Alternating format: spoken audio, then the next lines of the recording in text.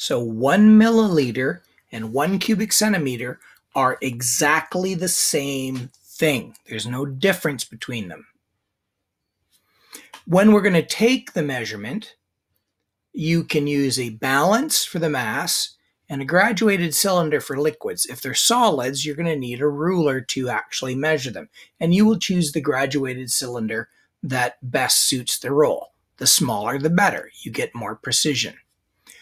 A great advantage of science over math is that many calculations mean something, and you can make common sense of the answer. And if your math is an error, you can often realize this because the answer makes no sense.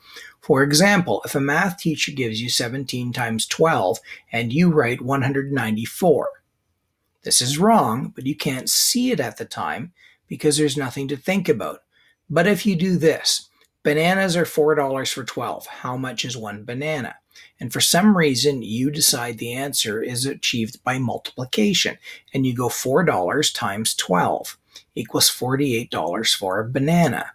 This answer is ludicrous. $48 for one banana? Even in COVID-19 ripoff scams, nobody's charging $48 for a single banana.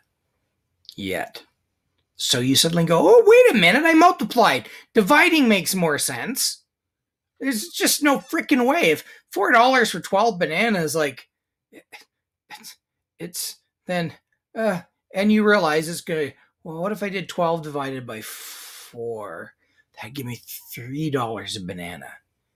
But it's 4 divided by 12, and that's 1/3 of a dollar.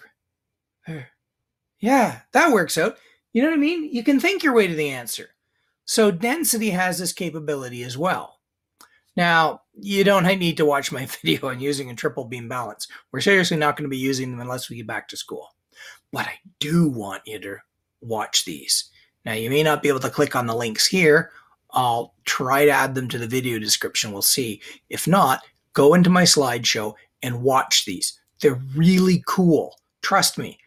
It will help you grasp the concept and see how it relates to the real world. Don't just skip them. Please watch these 5 videos. And number 6 is a mystery. Did I make a link for number 6? Is it invisible or is it not there? So we're going to pause now, and then I'm going to start going into some examples for your density assignment.